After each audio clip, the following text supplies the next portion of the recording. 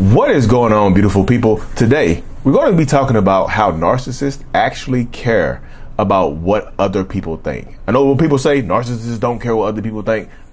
Yeah, they do. If you're new here, my name is Lee Hammock. I'm a diagnosed narcissist, and welcome to another episode of the Narcissist Code.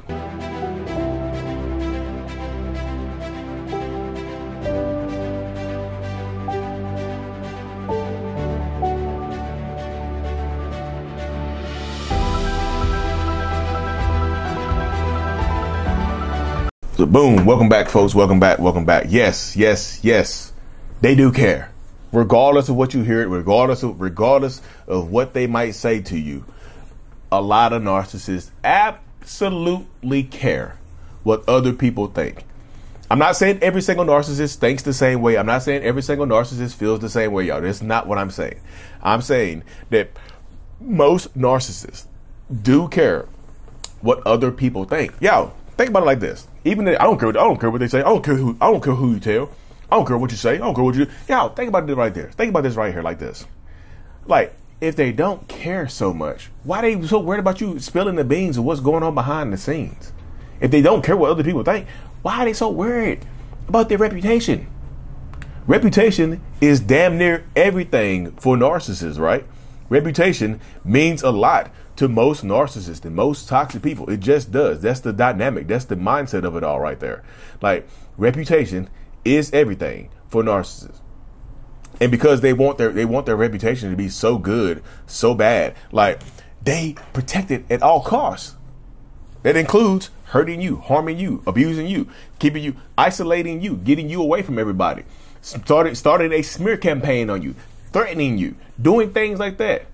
Like, that's how you know that they care so much about how they are viewed. They do, yo, they really do. They care about how they are viewed because it makes them look, it just does. I don't care what other people think about me. I never cared. Yeah, you do. Yo, it's just like, think about it like this. When people say that they don't care about something so much, you gotta know that they actually do. You know what I mean? You're like, you say that. You say it, but you don't seem like you mean it. You know what I mean? I hear you say that. It just doesn't feel like you mean it. So that's what happens to so many people right there, y'all. Like, there are so many narcissistic people, toxic people out here that just absolutely care so much about what people think. That's why they play so much close to the cuff. They won't let you share certain things on social media about how they treat you. But they'll let you share the good stuff, right?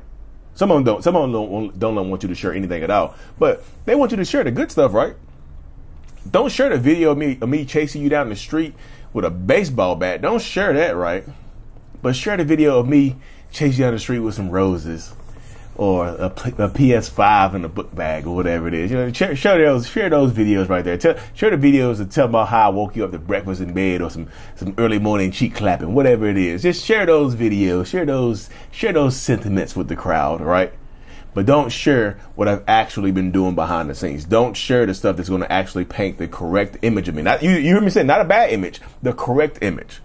Not a bad image, the correct image. You're not, that's what people say, like, well, I talk to so many people, my Zoom coaches, my one-on-ones and whatnot, right? Well, people say, I just don't want to ruin their reputation. Like you're not ruining. I just don't want to make the world. I don't want other people to see if they're. I don't want to make them narcissistic robot resetting, overloading system, talking too damn fast. I just don't want people to think that they're a bad person. They are. You're not making people think anything. You're telling people the truth. Yo, if the truth makes this person look like a bad person because they are a bad person, it's not you making them look like anything. You know what I mean? If narcissists don't care what other people think, then why the hell are they smear campaigning you? Why the hell is one of a narcissist's biggest fears exposure, being exposed? Why, y'all? Turn that logic upside down. Turn it upside down on his head. Now, again, like I said earlier, are there some narcissists that absolutely do not care what other people think? Yes, those people are going to be a little bit higher up the scale right there. What I mean by up the scale, they're going to be like your sociopaths, your psychopaths, right? They're going to be up there a little bit more. They're not gonna be just your regular run-of-the-mill narcissist, unless, like, now if a narcissist is going through, like, you cause them a narcissistic injury, and you embarrass them, or you did expose them, then they might not care about what people think when they're trying to get vengeance on you, because they want to hurt you, right? They only see the hurt and the pain. They only see the anger, so they want to put you in anger. They want to put you through it, right? They want to hurt you. They want to cause this type of stuff to you. They want to cause this pain to you because you caused them a narcissistic injury. How dare you cause this injury on me? So I have to pay you back. And I don't give a damn what people think about me. So if you cause a narcissistic injury, they might not actually care what other people think. Well, Lee, all I did was leave them. I haven't done anything, Lee. I didn't expose them. I didn't tell anybody what happened. All I did was leave. And they still are doing exactly what you just said. They're still coming at me. They don't care what people think. They're withholding the kids. They're posting stuff about me on social media. They don't care. You caused a narcissistic injury by leaving. It could be, you leaving could be all it takes for a narcissistic injury to happen. Like, you leaving them could be all it takes for a narcissistic injury to occur. Like, seriously, that's all it takes sometimes, is to you to pack your stuff up, and you've had enough. And that causes narcissistic injury because you rejected them. Rejection can breed obsession, because obsession, they can be obsessed with repairing that narcissistic injury, that big crack. They got a scarlet injury across their head. You know what I mean? Reputation is so important to them, y'all. If narcissists don't care what other people think, again, y'all, ask you why they're out here preemptively starting a smear campaign on you. Why are they out here treating you badly, right? They're absolutely treating you badly, right? But they're starting a smear campaign on you. They're treating you badly. They're doing everything in the book to hurt you and make you look bad, right? But they're telling everybody else lies. They're getting ahead of it while they haven't even left you yet. Y'all are still together. The smear campaign can start when y'all are still together. I'm going to do a longer video on that right there. Like I said, it can actually begin while y'all still together, because narcissistic people, this is how you know. And this is how you know, this is how you know narcissists are worried about what they think, what you think, worried about what other people think. Because the smear campaign starts while you're still together. Like, they start these rumors while you're still with them, because they know if y'all do break up and they get exposed, they already planted these seeds of doubt. They've already started all these rumors about you, so people might not believe what you've been doing or what they've been going through, what they've been experiencing.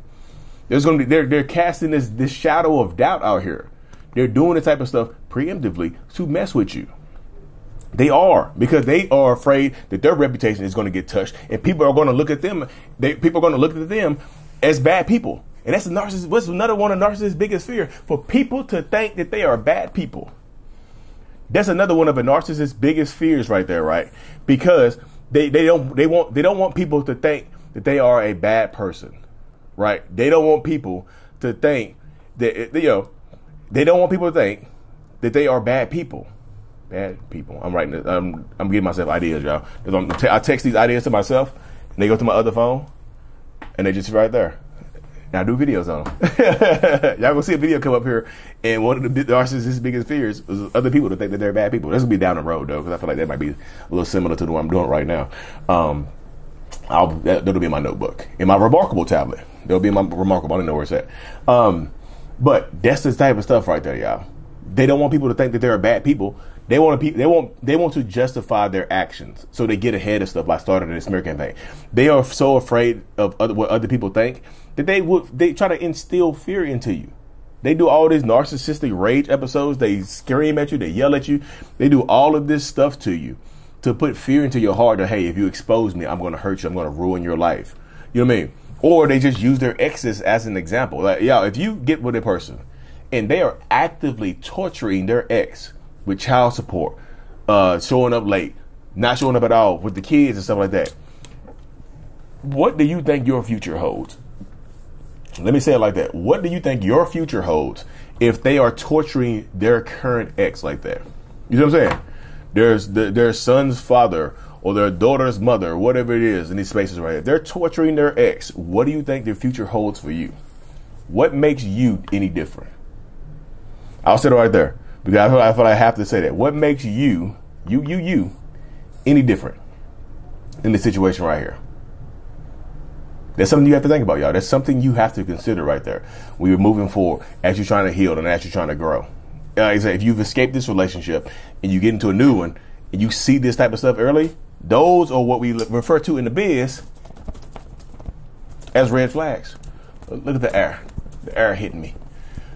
The wind, red flag wind. The wind of the red flag. You see what I'm saying? But anyway, y'all, I appreciate y'all tuning in to another video. I know it's Sunday and whatnot. I ain't gonna hold y'all too long. Just drop the little nuggets on you. The narcissists absolutely do care what other people think. Again, y'all, at the end of this video, November 2nd, November 3rd, we're in Dallas and Houston, Texas, respectively. November 2nd, Dallas, November 3rd, Houston for our live in-person workshops. You can get registered for that at mentalhealness.net/events. You can enter the code MENTAL10, mental, MENTAL 10 for 10% off, y'all. It's not very expensive anyway, but just gonna shoot that discount out because you roll with me to the end of this video. Thank y'all so much. I'm out. Oh my goodness. Mental Healness is out. Peace.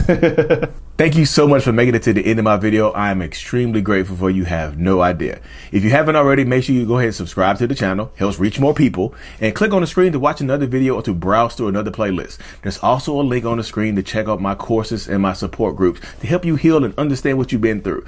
Thank you so much again. I will see you in the next video. Peace.